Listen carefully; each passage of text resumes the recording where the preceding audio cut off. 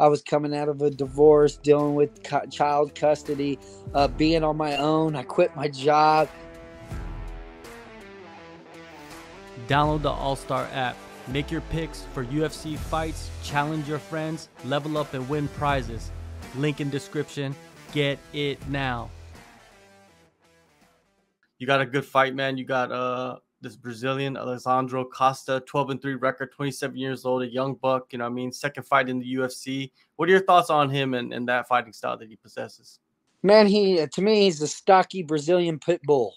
I mean, that's what I try to tell people. I mean, he throws with power. He comes forward.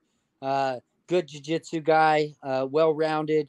First fight in the UFC was the number 8 guy in the world, Amir Abazi. I mean, he fought on the Tuesday Night Contender, had a decision win over a guy that was 12-0. Didn't get the contract. Then went and knocked somebody out in like 15 seconds. Got the opportunity to step up on short notice. So I know he's a dog. He's 0-1 in the UFC, coming off of a loss. I'm 1-1 in the UFC, coming off of a loss. Neither one of us has never lost back to back. So I can promise you this fight is going to be a war. Definitely. And yeah, man, when you look at the performances that he's had in the last couple of fights, I think you can look at the Contender Series fight and know more about him. What did you learn from that fight? I learned a lot, man, and mainly is how he throws his combos. And he's like a Leonard Garcia of the 125-pound division. He never stops throwing power, even when he's tired. So the game plan is to be fast, to be quick, move a lot, touch, and don't be where he thinks I'm gonna be. I think he's great, well-rounded. I think wrestling probably is his weakness, mainly in the later rounds. He starts off strong, good takedown defense. He sprawls, he brawls, he scrambles. I think it's a great matchup, man. I think we're going to see two flyweights run into each other and go full speed. Yeah, even though he's a bruiser and he likes to throw hard, you know what I mean, he has more submissions than he does knockouts in his record. What about the ground game, man? What do you see? You know what I mean? Everybody thinks if you're Brazilian, you automatically have a black belt. You know what I mean? Hey, he is the only other guy that I've ever fought that has a flying submission on his record. Yeah. So I'm pretty sure he probably is one of the legit black belts. He trains out of a good gym. From my understanding, actually, he's training down in Mexico City with that guy that just fought and made a heck of a debut, even though he lost to that Russian, Diego something, Diego Lopez, I think that's his name. Yes. And I believe that's his jiu-jitsu coach. So I was like, okay, cool, So he comes out of a great camp, great gym. He's gonna have some good people in his corner. And I mean, like I said, it's the UFC. I mean, we ain't getting no easy fights no more. It doesn't matter, And if you look up my combined record is like 173 wins and I think like 68 losses. So I don't fight chumps. I've never really fought chumps besides early in my career. And as soon as the UFC offers anybody, the answer is always yes and win. There you go, man. You returned in your last fight against Charles Johnson. You're supposed to fight Jeff Molina. And when you look back at that fight, what can you say about the performance? Man, I just, without trying to make up a bunch of excuses and trying to, say this and that, man, just that wasn't me. I had a lot of stuff mentally, physically, and emotionally. I was coming out of a divorce, dealing with child custody, being on my own. I quit my job, had an opponent change, supposed to fight the number 13th guy in the world, turn around and got offered a Brazilian. I said yes to him. He turned it down. They offered me Charles. I said yes. And then they offered me another guy. I said yes. And then they said, well, who do you prefer? And I said, well, Charles has got a bigger name, so let's go Charles. I felt like I was in a position no matter what, I had to show up and fight. The fight before that, I retired, gave it up for a few years. So didn't want to come back, get booked to fight, get an opponent change, and then just, try to find a way out of it. There was no way out of it. There was showing up and fighting, and that's what I did. Even though I didn't do it to my full ability, I will come June 4th or June 17th. I've done everything in this camp. We've, broke down certain things that we know that we need to do and what we look forward to doing in this fight. And I just need to go out there and perform and show everybody the real Jimmy the Brick Flick. Man, there was a lot going on before that fight. I didn't realize, all the stuff that was going on in your life, man. People don't, put too much weight on that, but there's a lot of weight on a fighter's shoulders if they have stuff going on outside the cage, right? When they enter it, it's hard to, sometimes it's hard to separate it, right? Oh yeah, there was no separating it. Nothing was really in final, till closer to the fight. And then it was difficult, last year, Father's Day weekend was when my wife left me, and then a month later I'm called by the UFC and they heard that I was interested in coming back. And, and I say yes. And next thing I know, I'm in USADA. Next thing I know, I'm fighting the number 13 guy in the world. And then, still dealing with everything I'm dealing with and just now getting back into the gym. And I wanted everything to happen so fast and so quick because I was gone for so long. And kind of now I'm like, yeah, I probably could have waited a little longer, but you live and you learn. And, June 17th, just come back and show everybody really what I'm made of. Yeah, man. We're seeing Tim Elliott kind of go through that, right? Have you been following that? Him and his divorce and how like public it has been, because his ex-wife is actually a fighter, so it's kind of a different situation. Yeah, man, that's tough mentally, physically, and emotionally.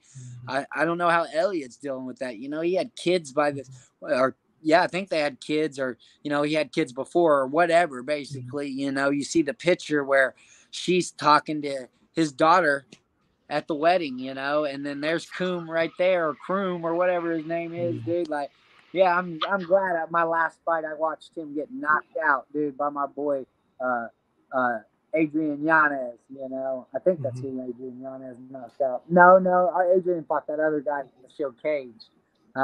But yeah, man, so that was crazy, man. And then that sucks for Tim Elliott. So I'm excited to see how he does tomorrow. I've always wanted to fight Tim Elliott. I would never bring up that drama. Me and him was already kind of had our own little thing, but like I would love for that. But I hope the best for him tomorrow or Saturday when he performs. No doubt, man. Forza Combat Sports, is that still the main spot, man, where you're doing all of your training? Yes, sir. That's where I train. I'm at Forza Combat Sports in Broken Arrow.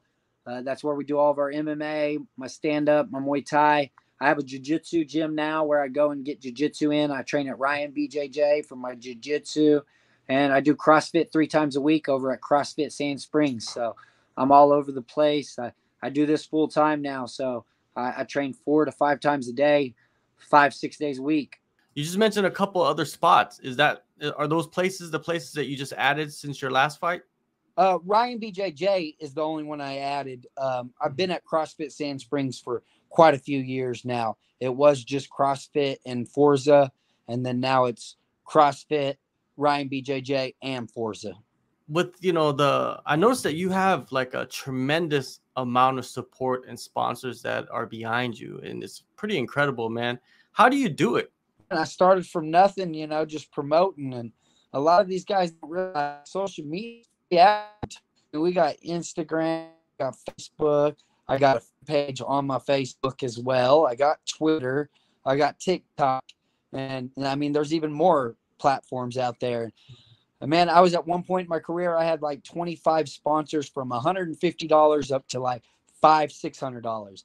Now my sponsorship is $1,500 flat and per fight, and I have 14 sponsors, but not all of them pay me. Some of them are my gyms, and then some like I have a barber. His price is a little cheaper, but he cuts my hair for free, and I can go get a haircut every 2 to 3 weeks, no problem.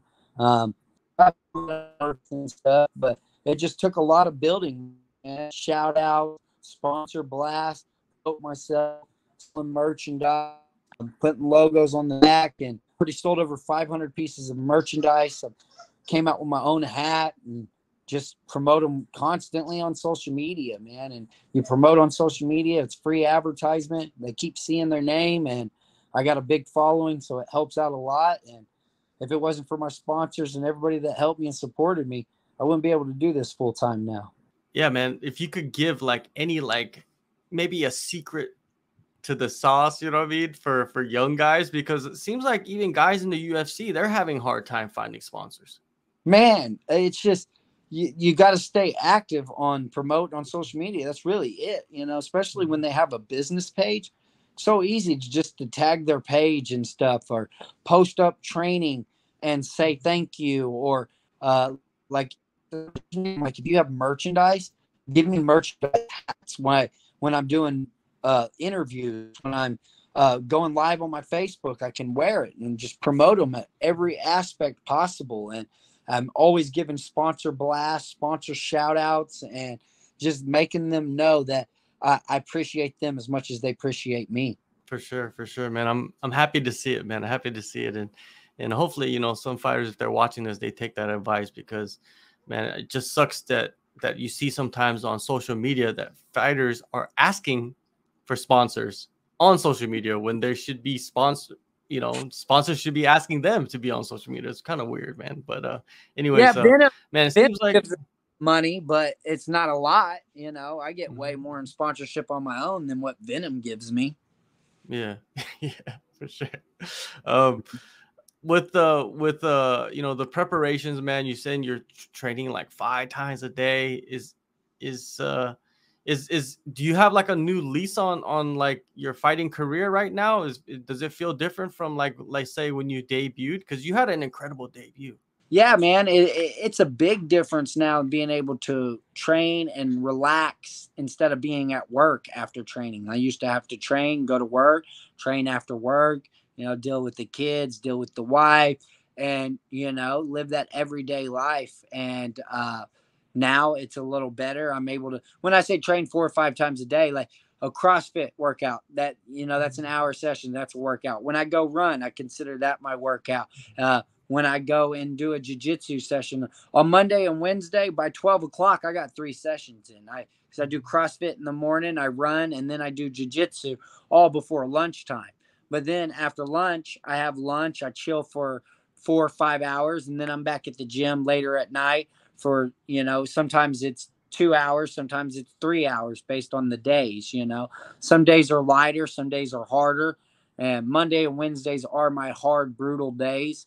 Where I'm putting in 8, 9 hour days in the gym and have late nights. But then on Tuesdays and Thursdays, I have my more chill days, but still get good workouts in. And it just manages it a lot better. And now I'm fighting for my job, man. I'm fighting to keep a contract. I got 2 fights left on my contract. As you see, like, we don't always get to finish our contracts. If I go out here and I don't perform June 17th, I could be cut. I could lose my job. So now I'm fighting for my job. I'm fighting to keep the job. I'm fighting for the UFC to re-sign me, to give me my 4th fight as well. So I got to perform June 17th.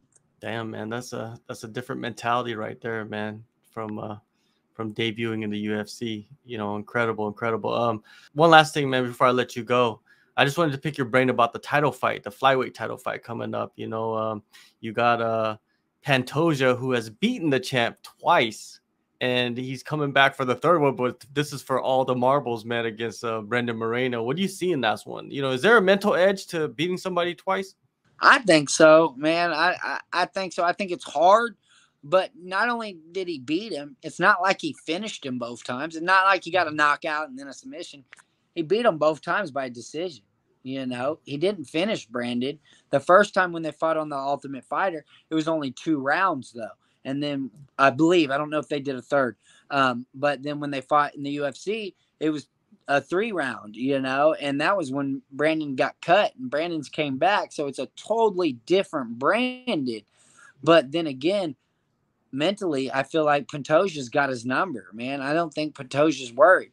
I think Pantoja feels like this is his opportunity. He's had a few opportunities slide by, but this guy has been in the top 5 flyweight for like 5 years. I mean, I swear, since he's entered the flyweight division off of the Ultimate Fighter, he's the only guy that has been that high of ranked, And Tim Elliott was on that show with him, and Brandon Moreno, and so many other fighters. And he's the only one that's still right there at the top off of that show. Man, the flyweight division, it's crazy right now. Like people don't like just a few years ago, like they were talking about cutting it out and all that. It's like it's insane that we're in this position. Like you know, what I mean, you're like right at the edge of the top 15, you know, like a lot of other guys, and you could go in there and mix it up with the top 15 as well. You got the skill set to do it. You know, what I mean, it's fun times, man. Looking forward to, man, seeing you perform on June 17th, man, in Vegas. We'll get to see the real version, you know what I mean, of the brick. Thank you so much, man, for the time.